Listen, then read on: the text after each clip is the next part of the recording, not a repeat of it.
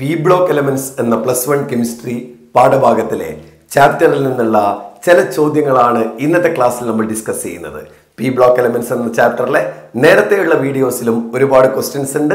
എല്ലാം കൂടി ചേർത്ത് നിങ്ങൾ പ്രിപ്പയർ ചെയ്ത് കഴിഞ്ഞാൽ ഈ ചാപ്റ്ററിലെ എല്ലാ ക്വസ്റ്റ്യൻസും നിങ്ങൾക്ക് അറ്റൻഡ് ചെയ്യാൻ വേണ്ടിയിട്ട് സാധിക്കും. പി ബ്ലോക്ക് എലമെന്റ്സിന്റെ ഇന്നത്തെ ക്ലാസ്സിലേക്ക് എല്ലാ പ്രിയ വിദ്യാർത്ഥികൾക്കും സ്വാഗതം. പി ബ്ലോക്ക് എലമെന്റ്സിന്റെ ചാപ്റ്ററിനകത്ത് പി ബ്ലോക്ക് എന്ന് പറയുമ്പോൾ നമുക്കറിയാം ഗ്രൂപ്പ് 13 മുതൽ ഗ്രൂപ്പ് 18 വരെയുള്ള ഗ്രൂപ്പ്സ് ആണ് പി ബ്ലോക്ക് എലമെന്റ്സിൽ വരുന്നത്. അങ്ങനെ വരുമ്പോൾ +1 കെമിസ്ട്രിയുടെ പാഠഭാഗത്ത് 2 ഗ്രൂപ്പുകളാണ്, ഗ്രൂപ്പ് 13 ആൻഡ് ഗ്രൂപ്പ് 14 ആണ് നമ്മൾ സ്റ്റഡി ചെയ്യുന്നത്. അതിന്റെ പ്രോപ്പർട്ടീസ്, അതിന്റെ പ്രിപ്പറേഷൻ, അതിന്റെ ചില കോമ്പൗണ്ട്സ്, ഇങ്ങനെയാണ് അതിനകത്ത് പ്രധാനമായിട്ട് വരുന്ന ടോപ്പിക്കുകൾ. നമ്മുടെ ചോദ്യത്തിലേക്ക് കടക്കാം. Explain the difference in properties of graphite and diamond on the basis of their structure എന്നുള്ളതാണ്. കാർബണിന്റെ 3 പ്രധാനപ്പെട്ട അലോട്രോപ്സ് ആണ് ഗ്രാഫൈറ്റ്, ഡയമണ്ട് ആൻഡ് ഫുള്ളറീൻസ്. അതിൽ ഗ്രാഫൈറ്റും ഡയമണ്ടും തമ്മിലുള്ള പ്രോപ്പർട്ടീസിലുള്ള വ്യത്യാസമാണ് ബേസ്ഡ് ഓൺ ദ സ്ട്രക്ചർ ആണ് ക്വസ്റ്റ്യൻ. ഡയമണ്ട് എന്ന് പറയുന്നത് sp3 ഹൈബ്രിഡൈസേഷൻ ഉള്ള ടെട്രാഹെഡ്രൽ സ്ട്രക്ചർ ഉള്ള മോളിക്യൂൾ ആണ്. That is called diamond. So it is the hardest substance in the universe. Hardest substance ആണ് due to its tetrahedral rigid structure, network structure എന്നൊക്കെ വിളിക്കാം. Tetrahedral structure ആണ്, sp3 hybridisation ആണ്. അതുകൊണ്ട് തന്നെ അത് സോളിഡ് റിജിഡ് സ്ട്രക്ചർ ആണ് എന്ന് ഇതിന്റെ പ്രോപ്പർട്ടീസ് കൊടുക്കാം. മറ്റൊന്ന്, that is among the graphite it is sp2 hybridised. sp2 hybridised ആണ് graphite. It is A layer like structure. Layer like structure ആണെങ്കിൽ സ്മൂത്തി സർഫസ് ഉണ്ടാക്കാൻ ലൂബ്രിക്കൻസ് ആയിട്ട് ഉപയോഗിക്കുന്ന sp2 ഹൈബ്രിഡൈസേഷൻ ഉള്ള കാർബണിന്റെ അലോട്രോപ്പ് ആണ് ഗ്രാഫൈറ്റ് എന്നുള്ളത്. അങ്ങനെ നമുക്ക് രണ്ടിനും ഓരോ പ്രോപ്പർട്ടീസ് നമുക്ക് അവിടെ കൊടുക്കാം.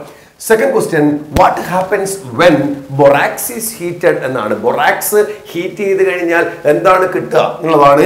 കെമിക്കൽ ഫോമുല നോക്കാം. ദാറ്റ് ഈസ് Na2B4O7 10H2 ആണ് ബൊറാക്സിന്റെ ഫോമുല. അത് ഹീറ്റ് ചെയ്ത് കഴിഞ്ഞാൽ അത് വാട്ടർ മോളിക്യൂളിനെ റിമൂവ് ചെയ്തിട്ട്, സ്വെല്ലിംഗ് നടന്നിട്ട് വാട്ടർ മോളിക്യൂളിനെ റിമൂവ് ചെയ്യുക എന്നുള്ളത് പ്രോപ്പർട്ടീസ് ആണ്. നമുക്ക് കിട്ടുന്നത് A mixture of NaBO2 and B2O3. That is A transparent substance ആണ് കിട്ടുക. ബൊറാക്സ് ബീഡ് എന്നൊക്കെ നമുക്ക് ഇതിനെ വിളിക്കാം.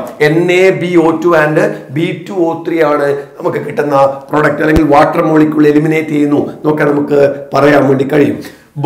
Boric acid is added to water. എന്ത് സംഭവിക്കുന്നുള്ളതാണ്? ബോറിക് ആസിഡ് H3BO3 ആണ്. ഓർ BOH ത്രൈസ് വാട്ടറിൽ ആഡ് ചെയ്ത് കഴിഞ്ഞാൽ BOH 4 times minus and H3O+ എന്നാണ് നമുക്ക് അതിനെ അയോണൈസ് ചെയ്യാൻ വേണ്ടിയിട്ട് സാധിക്കുക. That is BOH thrice plus H2O gives BOH 4 times minus plus H3O+.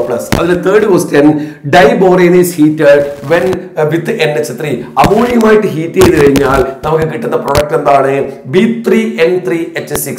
B3N3H6 എന്ന് പറയാം, ബോറസീൻ എന്ന് പറയാം, ഇനോർഗാനിക് ബെൻസീൻ എന്ന് പറയാം. അതൊക്കെ നമുക്ക് അതിൽ കിട്ടുന്ന പ്രൊഡക്റ്റ് ആണ് B3N3H6.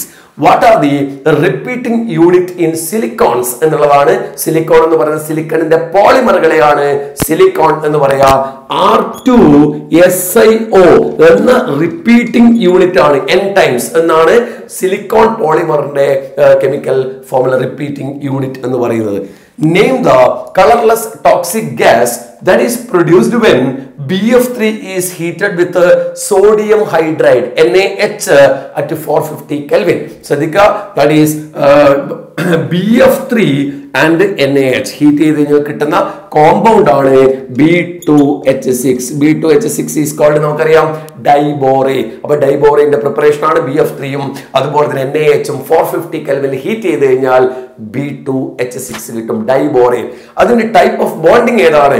അപ്പോൾ ഇമ്പോർട്ടന്റ് ആയിട്ടുള്ള ക്വസ്റ്റ്യൻ ആണ്. നേരത്തെ ക്വസ്റ്റ്യൻ വന്നിട്ടുണ്ട്. ഡൈബോറേന്റെ സ്ട്രക്ചറുമായി ബന്ധപ്പെട്ടത് 3 സെന്റർ 2 ഇലക്ട്രോൺ ബോണ്ട് ആണ് ഡൈബോറേനിലെ bonding. 3 centre 2 electron bond, banana bond എന്നൊക്കെ നമുക്ക് അതിനെ വിളിക്കാം. അതിന്റെ സ്ട്രക്ചർ വരച്ച് പഠിക്കണം. അത് ഇമ്പോർട്ടന്റ് ആയിട്ടുള്ള മറ്റൊരു ചോദ്യമാണ്. മുൻ വീഡിയോസിൽ അതുണ്ട്. അപ്പോൾ ഇങ്ങനെ പി ബ്ലോക്ക് എലമെന്റ് എന്ന് പറയുന്ന ചാപ്റ്ററിലെ മുഴുവൻ ക്വസ്റ്റ്യൻസ് നിങ്ങൾ തയ്യാറാക്കുക, അതുപോലെ തന്നെ എഴുതി പഠിക്കുക.